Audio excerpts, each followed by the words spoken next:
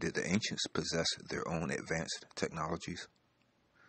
From the incredible microscopic precision of the cut megalithic stones, to the movement and raising of these stones, to the Saqqara bird model found in ancient Egypt, to their advanced knowledge of the cosmos.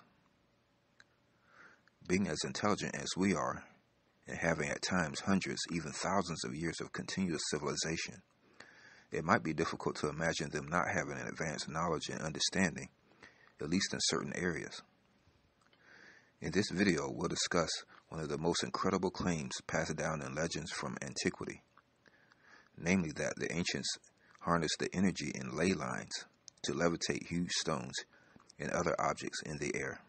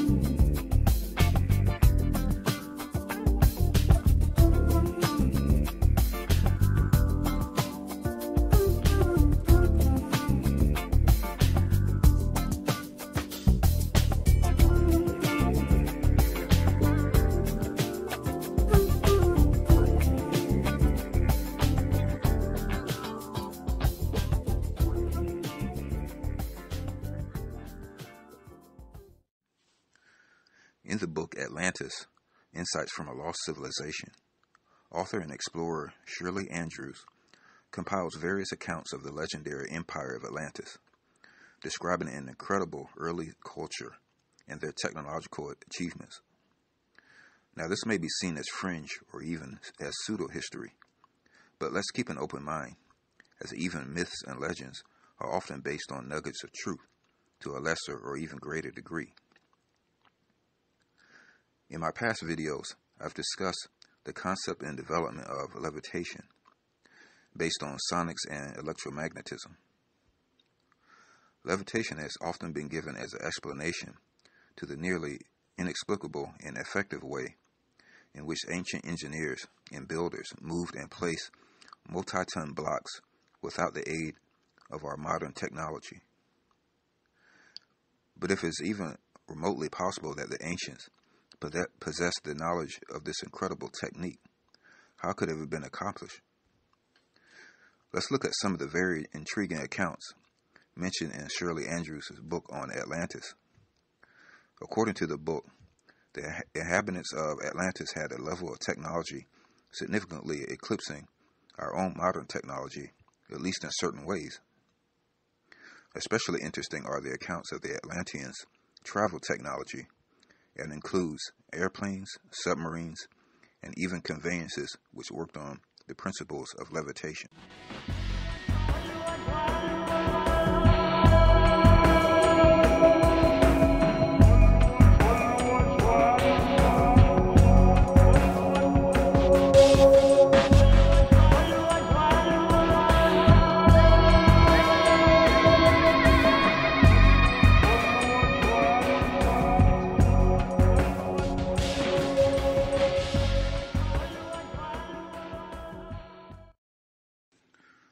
Reading an excerpt under the section entitled Levitation, it says that the Atlanteans employ energy from sound waves to lift their bodies and move short distances in the air.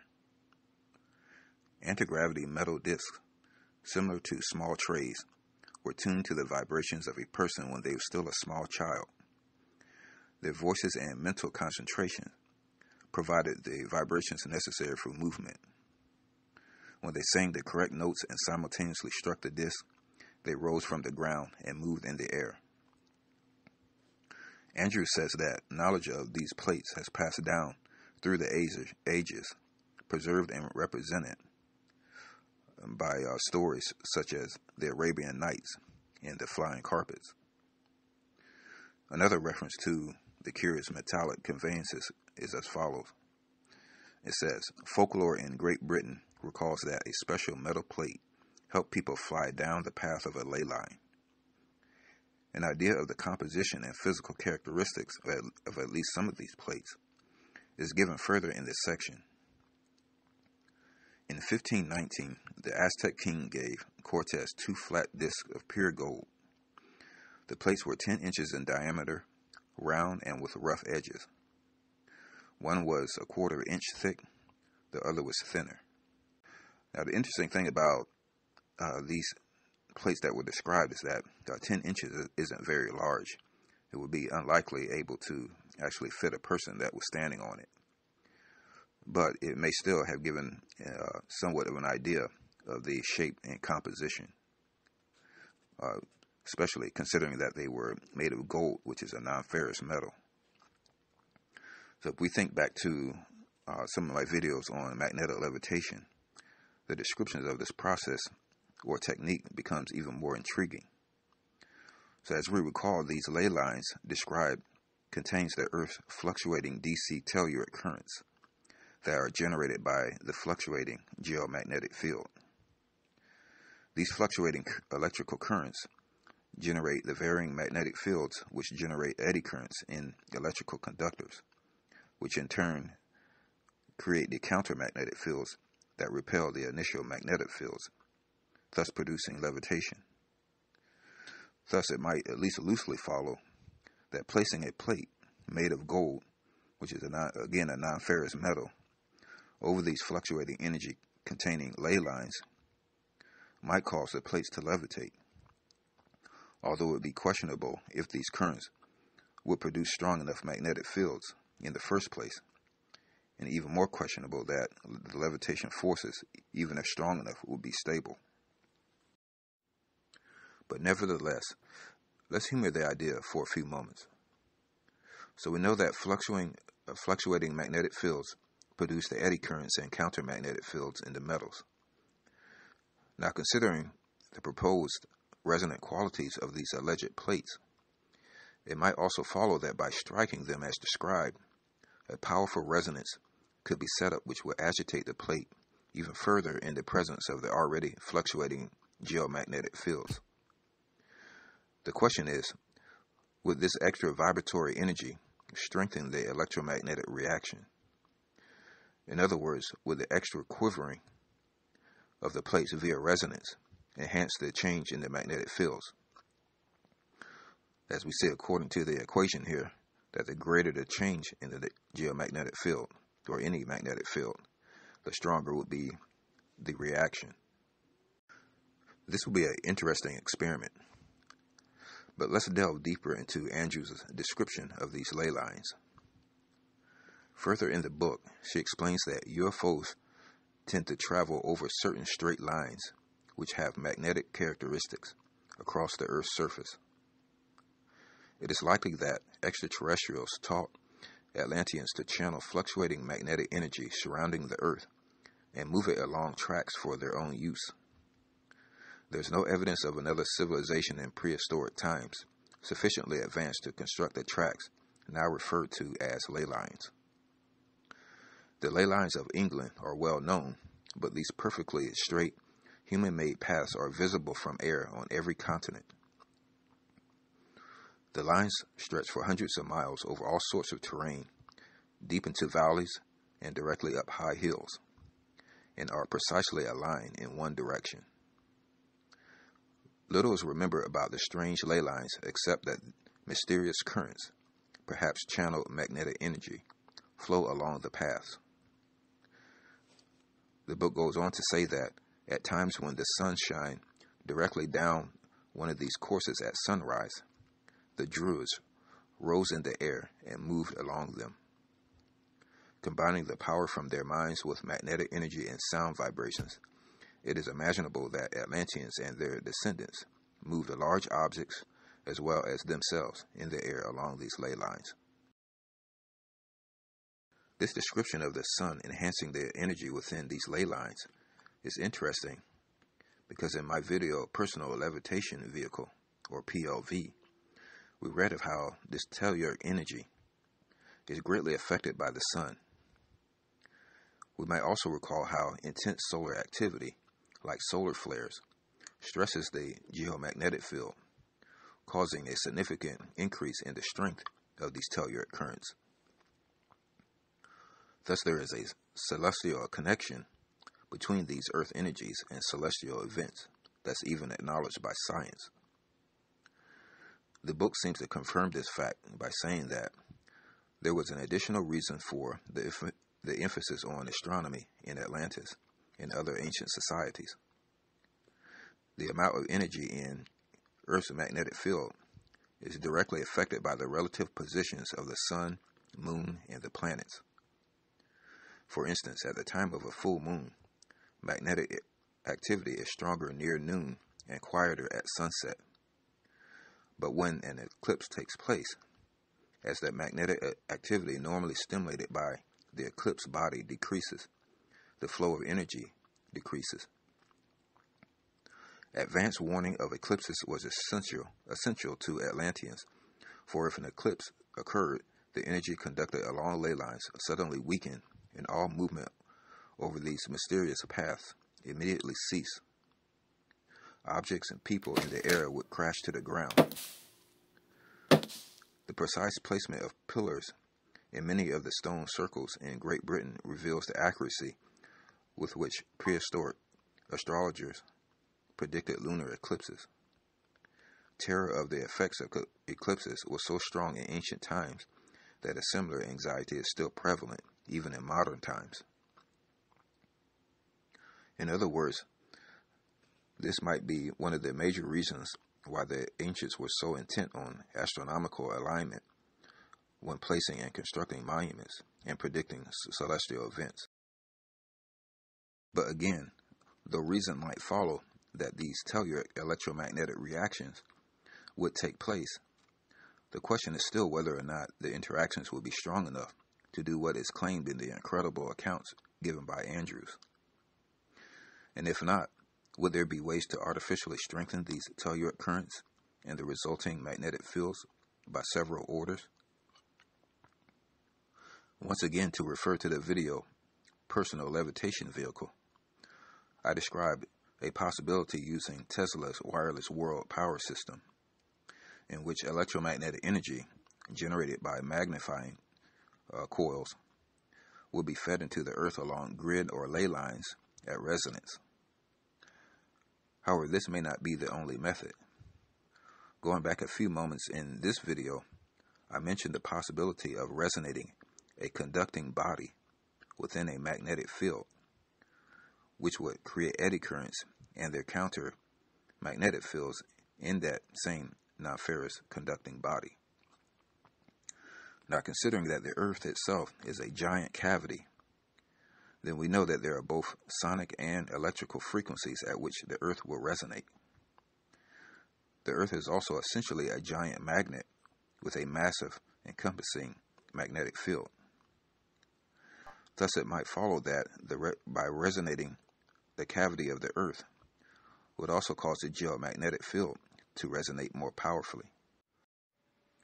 So the question is, will resonating the Earth with man-made sonic vibrations also agitate its magnetic field in a similar manner to solar flares to increase the energy within the telluric currents by several orders, sufficient enough to be tapped for both wireless energy as well as electromagnetic levitation?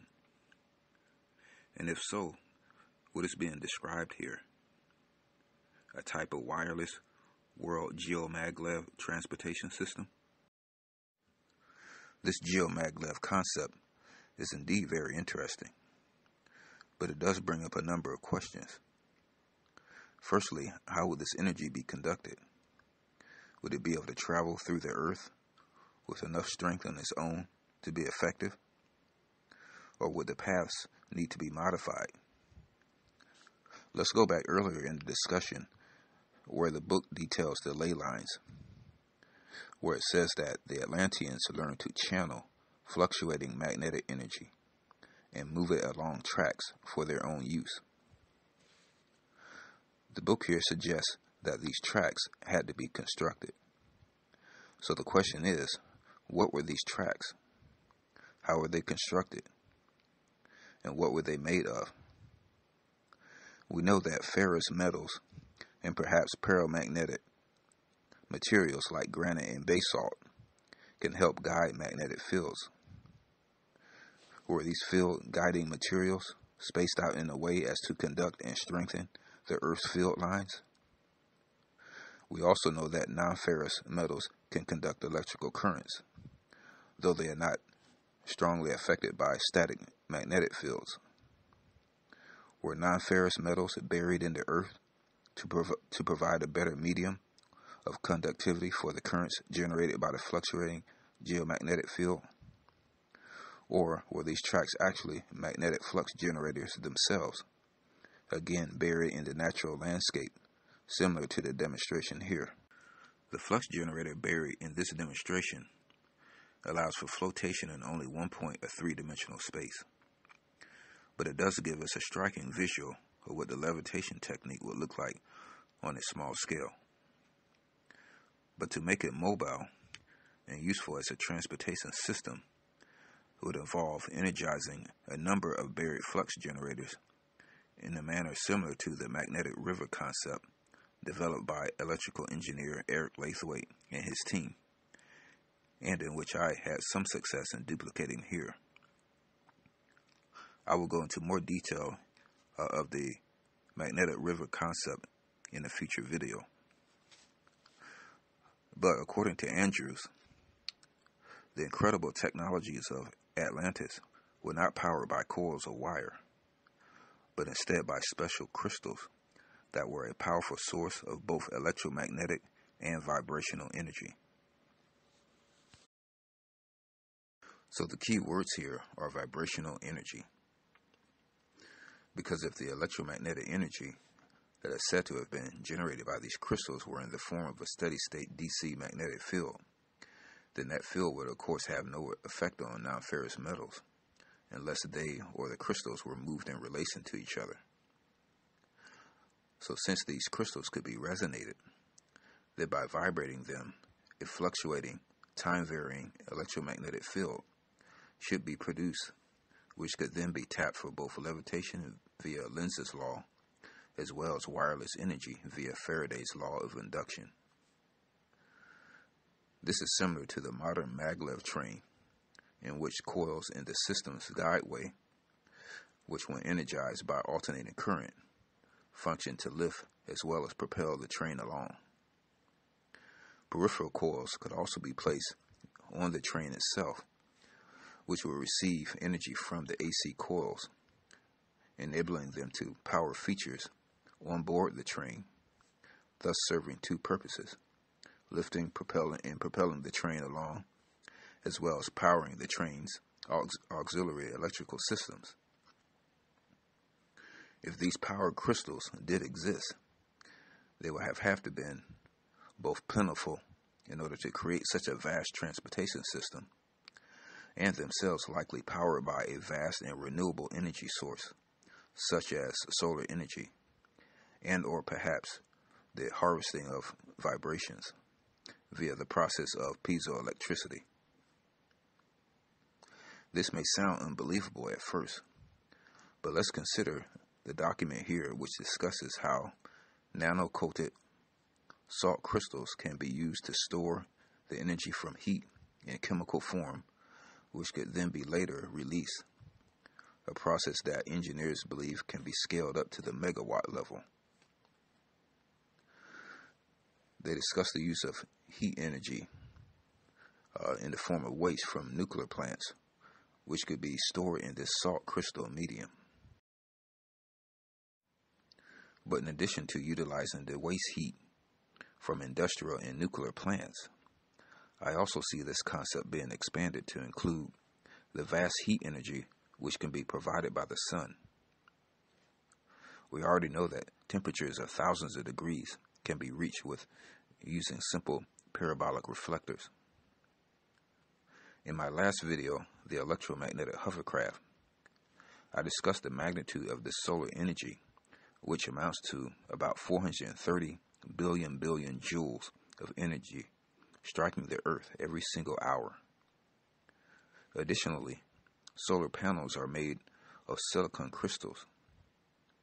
So though the power crystals of Atlantis may at first sound far-fetched, we can see that crystals actually do have the ability to both harness and store tremendous amounts of energy from the sun. The text also mentions that the ley lines were perfectly straight, further implying something artificial, as there are few natural features that can be characterized as being perfectly straight, especially over long distances. It is said here that it took immense time and effort to construct the ley lines all over the earth, but there seems to be scant information on their composition or construction methods. But the natural question is, what could have happened to such a vast levitational transportation system? Where is the evidence of it? Where are the tracks? Well, Atlantis sunk, so we could assume that its power system is at the bottom of the ocean. In fact, some people have theorized that the electromagnetic anomalies which occur in the Bermuda Triangle, such as compass interference on ships and aircraft, and strange lights, is caused by Atlantis' sunken power crystals. Now, this may be a reasonable assumption as far as Atlantis, but what happened to the levitational systems of later ancient societies? Are they buried beneath many meters of mud and silt caused by the Great Flood? And if so, do they cause similar anomalies over land as occurs over the ocean in the Bermuda Triangle? But according to the book, one thing is for certain. Levitation was one of the ley lines' extraordinary functions, allowing metallic plates and any people or objects upon these plates to rise in the air just above the earth. Psychic Edgar Casey, the source of much of the information in this book, details of incredible flying vehicles in the times of Atlantis. Referring to his alleged descriptions of these vehicles, Andrews describes a flying machine that resembled a low, flat sled. This sled was capable of carrying heavy loads about 30 feet above the ground for long distances in a straight line. So again, two of the key words here are straight line, implying that the machine flew with the aid of the magnetic energy within perfectly straight ley lines. It's also interesting that it described as having the ability to carry heavy loads for long distances. Heavy loads, as in tons of heavy building material for use in constructing megaliths. This brings up an interesting point: the logistics of megalith building. Even if by chance the ancients did have a technique of levitation, they would still need the ability to bring in a large amount of material to the building site upon each arrival. Some historians have claimed that such large constructions may have taken generations, even centuries, to construct. This might seem reasonable at first, but is it realistic or practical? If constructing these edifices was so vitally important to the existence of the society, then it was vital that they be completed. The way I see it, it might become less likely that a large site could be completed in its entirety if the construction process spanned many generations. What are the chances that the precise construction methods could be successfully transmitted from one generation to the next? What if the plans were lost? This would especially be an issue if the society had no written language, like the Inca. So much information will have to remain intact as it is being transmitted over the generations. The orientation and alignment of the sites, for instance, the precision construction methods, etc.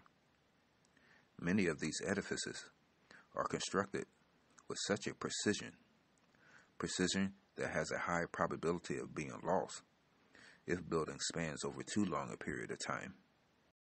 It just seems to me that there had to been a quicker and more efficient way to complete these massive construction projects. As we do today, large amounts of material needs to be brought in at one time, such as on large barges or the aforementioned sleds. The building materials will have to be brought in and stacked up around the periphery of the construction site, with the builders constantly taking material from these stacks.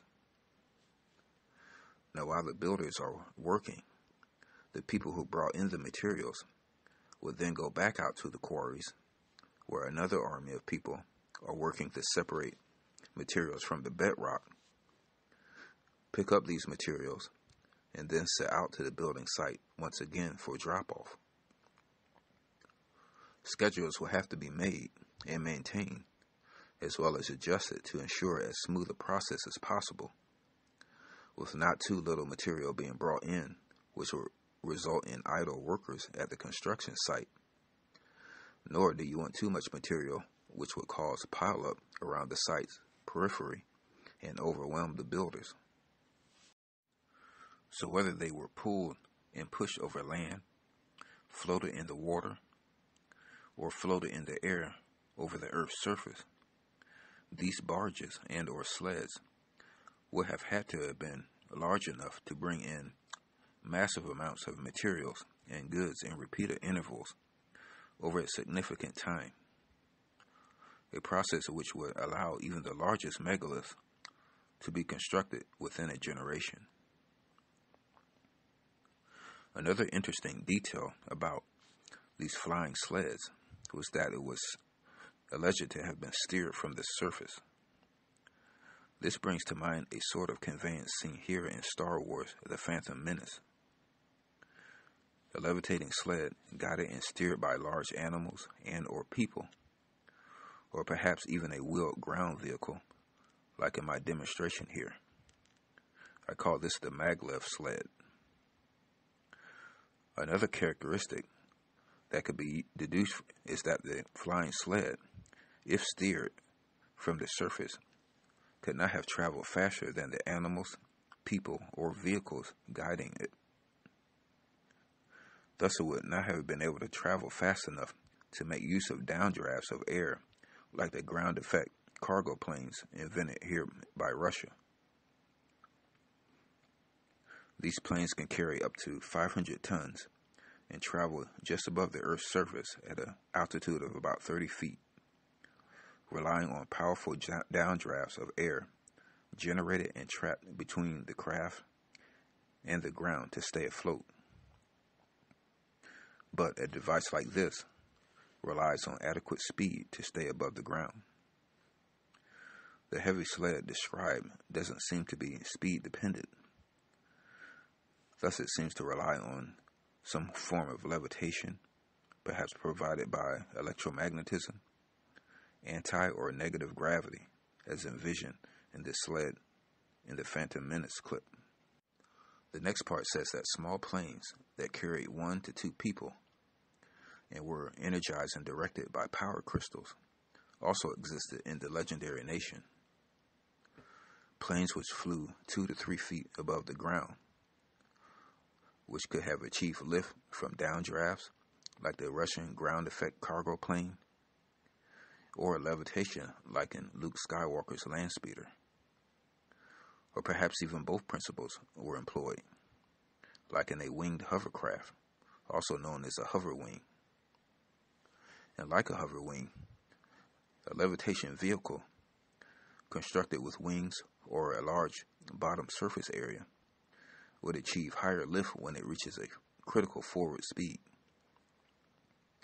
In fact, one might also wonder if the creators of Star Wars were inspired by these accounts. But nevertheless, these are fascinating tales, which, if they reflect any degree of truth at all, may finally answer a number of questions concerning the ancients' astounding ability to transport such heavy and cumbersome materials. But it also brings up a host of other peculiar questions, not the least of which for me is, How did Edgar Cayce know? If not just outright fabrications, how did he know of such specific details? Was he truly psychic? Or was he simply privy to arcane knowledge passed down from ancient times, preserved and hidden in underground cults and secret societies? Was the claim of psychic ability designed to simply conceal and protect the sources of this incredible information? Will we ever know the truth? Okay, so let's do a quick recap. Shirley Andrews' accounts of levitation in Atlantis seems to describe a type of geomaglev transportation system based on the magnetic energies within ley lines. I believe that much of the folklore concerning ley lines may reflect fragments of real information that was once known about the Earth's magnetic fields and its telluric currents. I believe that the ancients developed expert knowledge about Earth energies and their relationships to celestial events. So this may have been a real highly developed science at one time, which over time, and possibly after numerous ancient upheavals and catastrophes, was gradually lost in its more complete form, surviving today only as pseudo-scientific fragments represented in folklore, legends, and modern astrology. If this is the case, then the only way to regain this lost knowledge is to take the surviving fragments and subject them to real-world experiments. In this way, we would at least have a place to start, and we will be able to rediscover the real scientific principles upon which these fragments are based. So we already know that the Earth has telluric currents, so we should start here. In this diagram, we see posts of dissimilar metals placed in the ground at different depths from each other. An imaginary line connecting them is in the direction of magnetic inclination, which is required to generate the greatest voltages and currents. We can also imagine the Earth between the posts as a type of resistor. The resistance, of course, will be likely very significant. Now, if we overlaid a piece of non-ferrous metal across the Earth between these posts and connected to the posts via wires, it might follow that the telluric currents would now be flowing through two different paths. This setup would essentially reflect two parallel resistances, in which the lower resistance will conduct the greater current, in this case the non-ferrous metal. Now, if we find that this is the case, the next step would be to see how these telluric currents could be increased and enhanced. So we should do an extensive catalog of the strength of the currents during different celestial events, such as solar storms, in which the currents should greatly spike. We should also try resonating the Earth sonically, as aforementioned, to see if this will artificially stress the geomagnetic field, hence enhancing the telluric currents, similar to the way a solar flare would. An additional enhancement to the system might be to alter the straight track into a metallic spiral, or even a concentric coil. We can see in these pictures here that the ancients were indeed familiar with spiral forms and symbols, and that being quite versed in ancient lore, Nikola Tesla may have been inspired by these symbols as well, centuries later when he developed his coils and magnifying transformers. This coil would, of course, increase the number of field lines, resulting in stronger geomagnetic field strength generated from the telluric currents.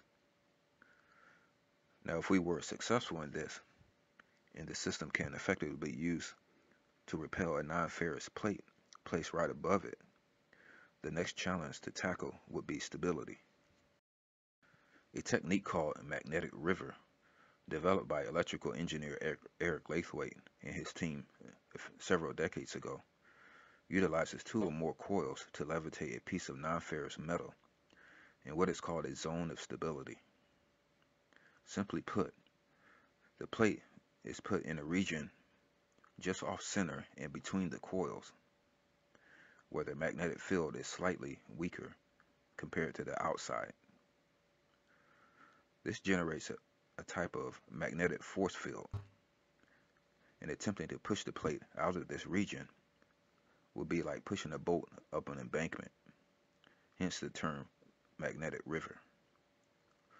I will go into more detail on this technique in a future video. So after we realize stability, all that will be needed then is to develop a way to store the energy that we generated from spikes in the telluride currents via increased solar activity, resonance, or any other methods that we might stumble across during our studies. Huge capacitors and or crystals could be used to store this energy that would otherwise go completely to waste. Like in an ordinary electronic circuit, the capacitors would also function to smooth out the energy spikes, providing a steady and reliable source of geoelectricity. Needless to say, realizing this would be a monumental task. It would require an exhaustive study of the geoelectricity and how to interface it with our modern technology. But I am certain that not only would it be possible to recover this lost geotechnology, but also we would develop a newfound respect for our planet and its ability to provide for us. Now, I have no idea how long it would take us to redevelop this lost geotechnology. It would probably take decades. But if I were tasked with designing a maglev system today, inspired by the stories of Atlantis, but without having the necessary expertise to utilize the telluride currents, I would start by laying tracks of non-ferrous metals, mostly in straight lines, just under the Earth's surface. These tracks would stretch for hundreds, if even thousands of miles, and would be made to accommodate welded branch-off points, or branch-off tracks, which could go into more remote areas within which we might want to transport heavy materials. The tracks would actually be made of two parallel tracks placed together so that there is a slit parallel to the plane of travel. This would enable me to employ what I call the three-coil lift and stabilization method that I first demonstrated in my last video, the electromagnetic hovercraft. The center coil levitates over the slit due to Lenz's law as usual, but it is stabilized in what is called a zone of lower magnetic force compared to the regions over the solid portions of the plates. The reason for this is because the induced currents from the oscillating coil are conducted less efficiently near the slit and near any edges than they are over the solid parts. With the stronger magnetic force on the opposite sides and the weaker force directly in the center over the slit, the coil can float stably within this zone of lower energy. This follows, as we recall, in science that objects most often tend to seek a lower energy level. Now, while stable, the weaker currents result in significantly less lift. I developed a technique to rectify this, consisting of a coil placed on either side of the center coil so that it rests directly over the solid faces of the track. Attaching all three coils to a sled substructure, and we have a functioning maglev. The outer two coils being over solid conducting regions will experience full magnetic repulsive force, allowing us to regain the lost levitation height, lost through stabilization. This technique can also be called a type of magnetic river, though it is a little different from Eric Lathwaite's version. Now, to power the system, I would design a vast solar energy system made from intermittent and interconnected solar stations. Enormous capacitors would store the energy from the sun so that the system could work both at night as well as during eclipses. The energy is then fed into modulating circuits turning solar direct current into solar alternating current, or fluctuating direct current. The AC or modulated DC would then be received by the maglev sled inductively through either contactless inductive cables that are parallel to the tracks, or more desirably, a highly developed and fully functioning wireless energy transfer system.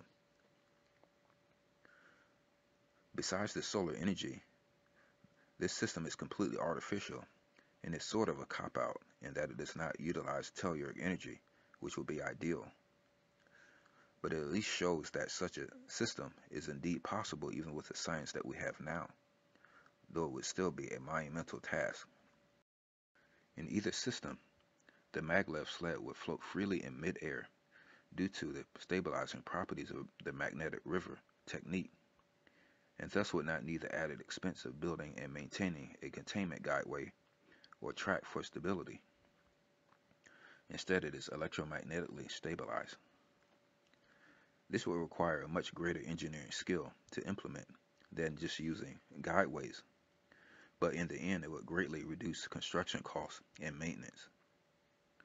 Such a system would accommodate not only regular travel, but also the transportation of heavy materials far and wide, potentially even to remote areas, which may be difficult for more conventional transport methods to reach.